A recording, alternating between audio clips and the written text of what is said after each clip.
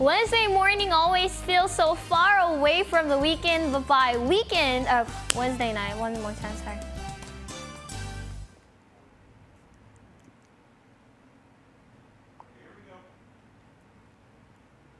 Wednesday morning always feels so far away from the weekend, but by Wednesday night, I feel like I'm super close to Friday, so gotta love Wednesday. Sapa day and welcome to the Local Weather Forecast. I'm Joanna Oh.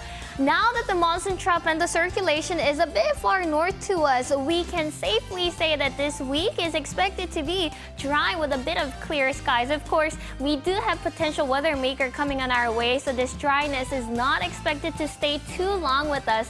For today, look for mostly cloudy skies with isolated showers. Then tomorrow, just partly cloudy skies with 20% chance of rain. West winds of 5 to 15 miles per hour today will change to southwest winds of 10 to 15 miles per hour. And that was your today's weather report.